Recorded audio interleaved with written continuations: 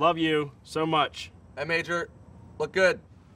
Dude, you gotta get in shape like that dude, man. He's jacked. Oh, he's such a fucking cunt face. He's fucking diesel, dude, for an old man. That's crazy. He looks like Conan. You gotta get ripped like that. No, I don't want to have anything to do with him. I don't want to be like him. You don't want to be like those abs? No, he doesn't have a fucking clue. Why are you trying to be such a kiss-ass to him? Because he's fucking diesel, dude. Looks like a saddlebag on steroids. Looks like He-Man's grandfather. Dude, that guy's Jack Nicholson. Fucking Jackie Chan. He's Hugh Jackman. Stop being like that. He's not Hugh Jackman. I'm not being gay about him, dude. He's jacked. Yes or no? He's not jacked? No, I don't look at my dad that way. I bet he can still fuck good. Oh, yuck. How much does he jerk off? It's gonna be okay. No, it's not gonna be okay. I'm gonna blow up. That's way worse than any form of death. There's not even anything left of me. Just a fucking stain on the floor and a pair of empty Nikes. There's worse ways to die. You could get raped to death by a rhinoceros. That's worse. That would never happen. I saw it happen to a zebra on the Discovery Channel. It did not look fun. You could have gotten trampled to death at a Boyz II Men concert. You'd be like, oh, I'm going to a Boyz II Men reunion concert.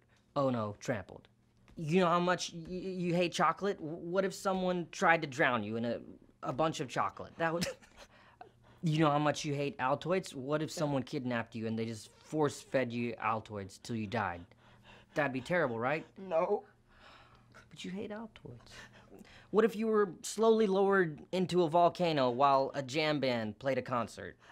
That would be worse. You don't even like Dave Matthews. You'd be like, oh, how did I end up at this Dave Matthews concert? And then trampled. I don't know, someone could cover you in honey and shove you into a wood chipper. That'd be worse. I mean, could you imagine that? Like, not only going into a wood chipper, but you're covered in honey, it would be very uncomfortable. Maybe you cross some old woman who has the power to put a spell on you, and she curses you, so you have a swarm of bees that follow you around all the time, and there's just bees that follow you around and sting you all the time, and no one wants to hang out with you anymore. They're like, oh, Nick's always got bees around him, and so you have these bees, and they just drive you to madness, and eventually you just decide to jump into a wood chipper, and then you're dead. That'd be worse. And then what if you died after that, and you're in heaven? You're like, okay, well, at least I'm in heaven, but then something happens, and you're in bee heaven, and there's just bees everywhere, and you're just like, no, poor... I don't know, some psychos could kidnap you and put you in like a tiny wooden box and like it'd slowly run out of air, and then every now and then they'd open it up and they'd all like start coming at you like, "Argh," and like pour a cream corn on your face, and then they just like start stomping your face and just smudging the cream corn into your face, and then they put you back in the box and they put you up and you're like, all right, it's over. That was amazing. I'll get it, I'll do it. Some psychos could like kidnap you and put you in like a small wooden box, and then, you know, every now and then they'd let you out, and then they just like come at you like, "Argh," and then they'd just like pour cream corn all over you, and then just like stomp your face and just smudge the cream corn into your face, and then you're like, oh God, and then they'd put you back in the box and close it up, and you're like, okay, it's over, but then they'd open the box back up, and then they'd like cover you in like peas or something, and then it's like, oh, what are they putting peas on my face? And they're just like punching you and putting the peas into your face, and they put you back in the box, and then you're like, oh God, what's happening? And then they just take you out and throw you into a wood chipper. That would be worse, right? But then say, homeboy walks in and he says, hey, I'd like the deluxe tan.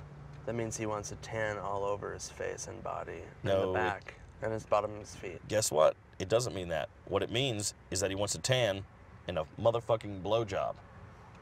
Yep. That's what the deluxe tan is? The codes, my friend. And you're the decipherer, dude. You're the goddamn Rosetta Stone of dudes getting off. I'm the code keeper. Yes. Yes. You see how important this job is? Are you with me? Yeah, I'm with you, man. What if he wants, like, a hard fuck with a dildo? Oh, well, there'll be codes for hard fucks with dildos. There's codes for everything. Missionary, anal, black chicks, ball suck for a teabag, facials for, like, fucking three-ways, for golden showers, ass to mouth, thumbs up assholes, anything a dude would want, in addition to a tan. There's the wet burrito. That's where you get to come on a Mexican girl's face. All right. Guys can get that, and they can also get a tan with that. I'm not gonna do like pee poopy, are we? Yeah, if people want to pay the money, we will. Yeah. What if some guy walks in and he's like, I want some fucking bitch to snort my diarrhea? Why would a guy want someone to snort diarrhea? No. I'm just saying, are we gonna be ready for the, do you have a code for that? Well, we'll make a code for it if someone wants to do that. I don't know who the fuck would want to snort diarrhea. Is that what you would like to do?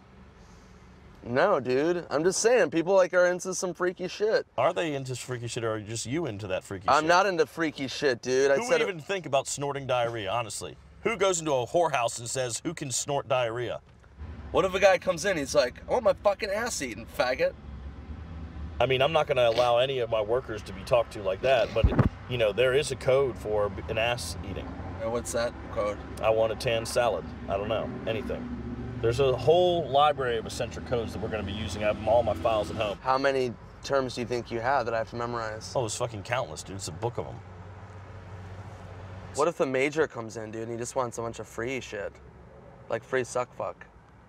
Dude, if the tanning salon is open, the major is 6 feet under fucking ground.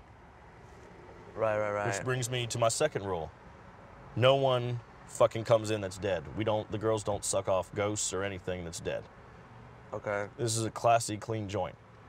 Yeah, we're alive, motherfuckers. Only live motherfuckers. Not dead motherfuckers. Hi, here's an interesting movie fact for you. Each frame of the CGI scenes in Jane Cameron's Avatar, 1/24 of a second, took an average of 47 hours to render. Can you believe it? For this and more movie facts, click on more videos. But if you want something else, click on the playlist.